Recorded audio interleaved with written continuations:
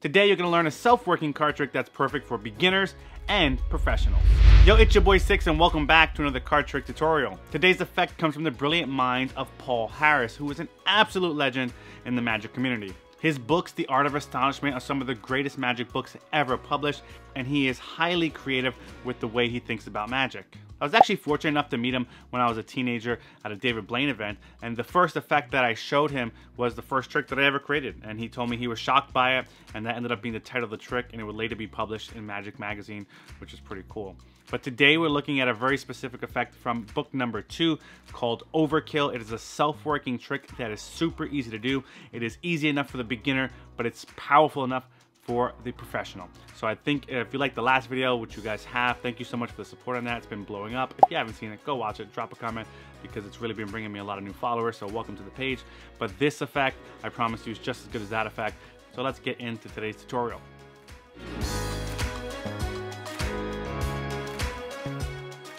So now we're going to take a look at the performance of Overkill by Paul Harris.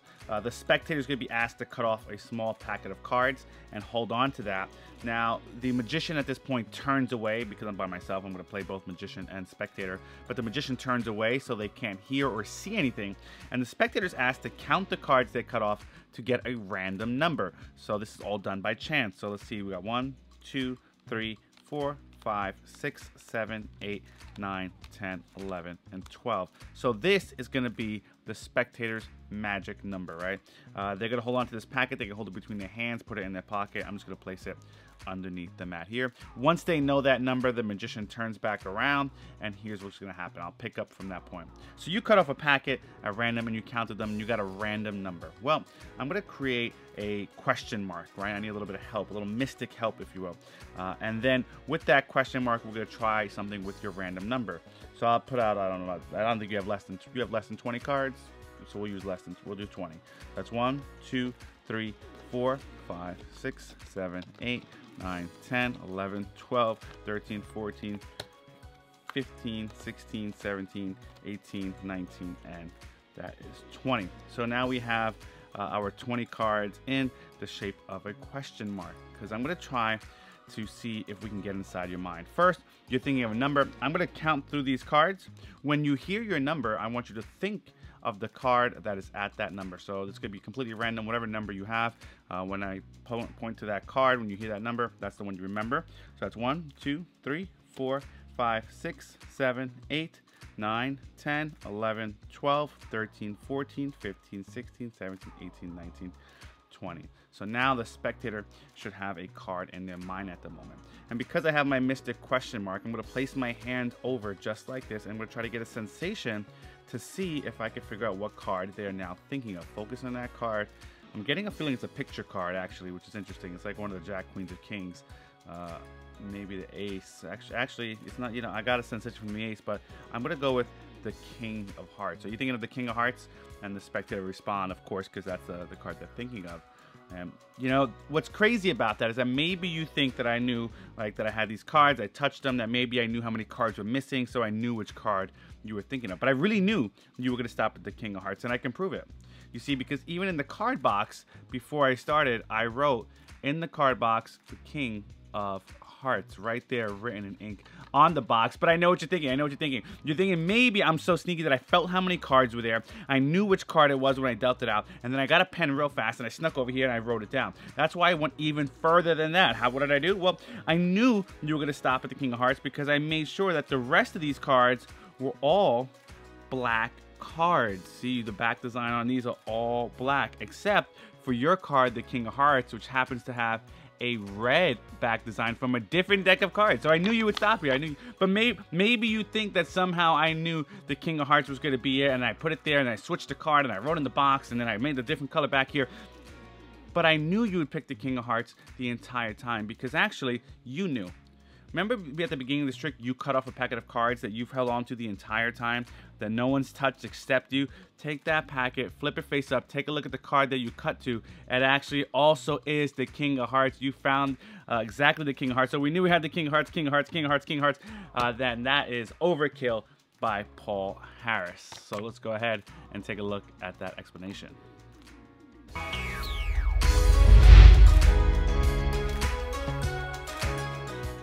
Hey, if you're enjoying this content, be sure to hit that like button.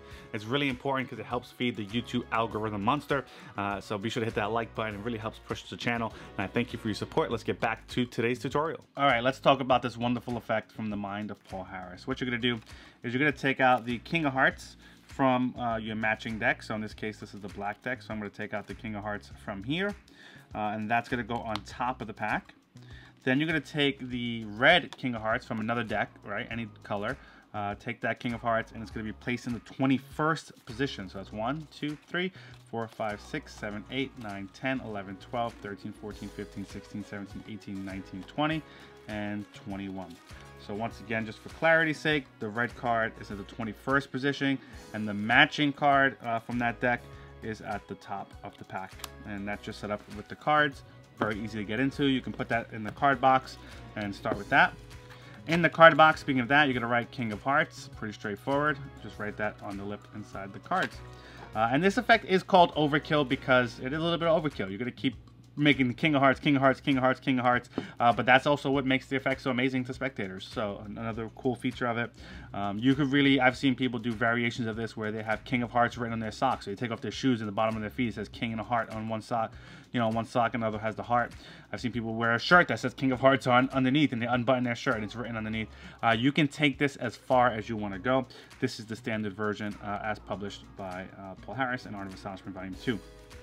So what's going to happen now, you have your setup, you have this ready to go, and you're going to tell the spectator you want them to cut a small packet. Now, some professional tips here. What happens if they cut and you think it's too much, right? So let's just say they cut up a big packet like this. You should get an idea of how many cards 20 cards is. You want them cutting less than 20 cards, obviously. But this is roughly what 20 cards looks like. So this is just to give you an idea. Once you get this idea of what this looks like, now you'll be able to look for it, right? You know it has to be less than that. So you're looking for really about a quarter of the deck is ideal. Not half the deck, that's too much. Just about a quarter. And here's some tips on how to do that. First off, if they cut and they cut to that red card, the trick's over, right? Say, look, you cut to any random card, you cut to a red card, but look, all the other cards are black. You cut to the only red card in the pack. That's your first effect. It's going to already be amazing. So just use it, right? Use whatever happens in your performance to your benefit. Use that luck to make a trick. Aside from that, let's go back to here. It'll be the 21st. So 1, 2, 3, 4, 5, 6, 7, 8, 9, 10, 11, 12, 13, 14, 15, 16, 17, 18, 19, 20, 21. If they cut too many cards like this, and you could tell already it's too much, say, you know what, put that packet back. I need you to cut a smaller packet. Use that many cards. It'll take a really long time for this trick. You're really just using a time justification, saying, we don't want to waste your time. This will be way too long if we use a whole pack. I just need a small packet of cards. Tell them to get a small packet of cards. So they cut up for a small packet of cards, and now you turn around and say, what I want you to do, I want you to count the cards onto the table one at a time, but do it silently. This way I don't hear. But just go ahead and deal onto the table. And they're going to go ahead and they're going to deal their cards and count them onto the table. But what that does is that top card is the King of Hearts. It's now going to position it at the bottom of the packet. So that's 1, 2, 3, 4, 5, 6, 7, 8, 9, 10. So now they have 10 cards, and you can tell them to hold on to this, to sit on it, put it in their pocket, put it in their wallet, or just do what I did, place it underneath the mat. But I now have that King of Hearts at the bottom by having them count the cards. So it makes the setup even easier. Now they're going to forget that they dealt and count those cards later, and it's still amazing when you reveal the King of Hearts. And it almost seems as if they cut directly to the King of Hearts. Now what you want to do is, because there is a red card in here somewhere, right? The mathematics of this is also going to set up that card in the exact position you need. But because of the red card, you want to do what's called necktying the deck. So you want to bring the cards up like this, and what you're going to do is deal the cards this way, right? So notice what I do here. I bring it up like this so the spectator can't see it, and I'm going to deal the cards this way. Another way is simply turn your hand over and just thumb off the cards in a circle like this as you go around. But what you're doing is you're doing 20 cards, and again, the justification here is a question mark, right? A psychic question mark. So to set it up, we're going to go 1, 2, 3, 4, 5, 6, 7, 8, 9, 10, 11, 12, 13, 14, 15, 16. And then obviously once you pass this card, you can start dealing a little more normal. I don't do that. I like to leave it so that it's dealt the same way all the way, so it's congruent, right? Everything looks the same. So now you have this set up here, and because of the mathematics of this trick, because they cut off that packet and the position of that red card, now when they count to 10, but you're not counting from the front. It's very, very important. You're counting from the part closest to you here. So the last card dealt is where you count from, and the mathematics align it. So look, if I go 1, 2, 3, 4, 5, 6, 7, 8, 9, 10, the 10th card is going to be the King of Hearts, my force card. It's actually a great way to force a card, and all you're doing, like I said, you're dealing the cards out like this, and the last card that's going to be dealt is going to be dealt here, and then you're going to count from here, and you tell the spectator you're thinking of a number in your head. When I say your number, remember the card at that position. So 1, 2, 3, 4, 5, 6, 7, 8, 9, 10, 11, 12, 13, 14, 15, 16, 17, 18, 19, 20. Obviously, you know it's the King of Hearts. And from here, the first part of the effect is now you pretend to read their minds. I'm going to try to read your mind. I don't know which one you're thinking of. I don't know how many cards you cut off. I'm going to get a feeling. I think I'm going with the King of Hearts. Is it the King of Hearts? And they're going to say yes.